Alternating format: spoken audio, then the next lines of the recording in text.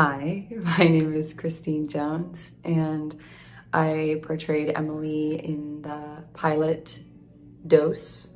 I'm a yoga instructor, I am a nutrition coach, I do the fitness, all that superficial stuff, but also I do energy work, Reiki, meditation, hypnotherapy, and have begun to participate in and facilitate shamanic journeying, both with entheogens and in other ways, meditation.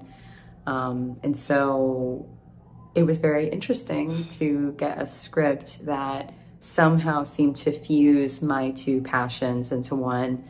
And I just didn't think that it was possible to actually be on set and in collaboration with the topic of higher consciousness, let alone psychedelics.